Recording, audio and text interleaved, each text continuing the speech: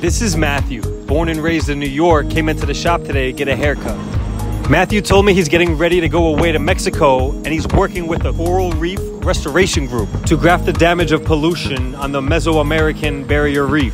What a sophisticated young man for that. When I asked why he wanted to cut his hair short, he told me he wanted a new look for the summer and he wanted to see a little bit better. Look at the rich texture that the razor leaves.